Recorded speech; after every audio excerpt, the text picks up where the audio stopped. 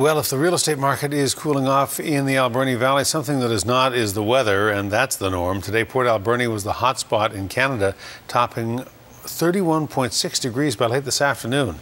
Now, fall officially starts Saturday, this coming Saturday, but for many places on the island, the summer sun is not going down without a fight.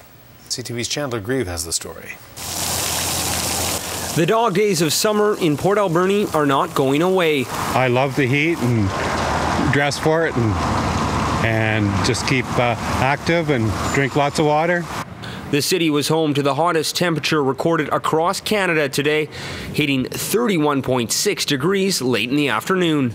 I would say it's definitely odd, that's for sure. I mean, it's not atypical, but we're certainly not complaining. We'll soak it up. The valley is always known as the hot spot on Vancouver Island, but temperatures above 30 degrees in the middle of September, that even has the ice cream parlor shocked.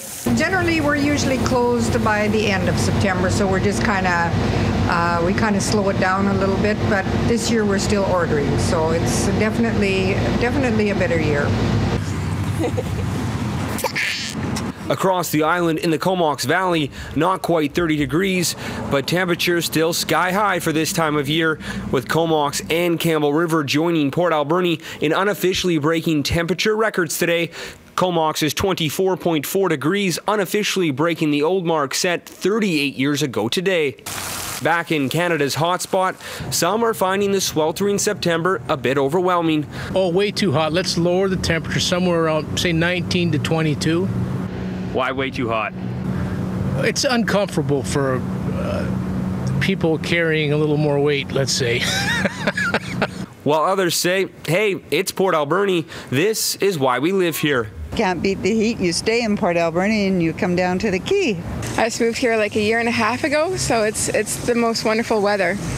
If you love it or spend today just trying to survive it, you can expect more of it. This week's forecast, nothing but sunshine to ring in the official start of fall on Saturday. So grab a drink or a cone, or do what this reporter did and just go ahead and take the plunge, because the scorching September sun is here to stay.